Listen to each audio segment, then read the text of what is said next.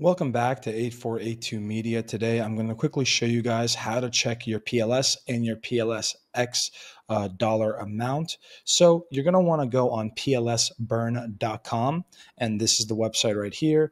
And so it kind of shows you exactly the PLS price, exactly how much it went up from the sacrifice. Same thing for the PulseX. You can check right here. So it's 0.794x from sac rate. So we're a little bit below. But yeah, here it is. You can go on different market cap websites like CoinGecko and CoinMarketCap, but this one is actually a little bit more accurate. And yeah, you can kind of go and check out exactly, like, look at the graphs on these as well.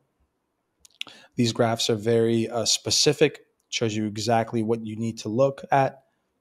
And yeah, so that's how you check your PulseChain and PulseX dollar amount. If you guys have any questions, please comment down below.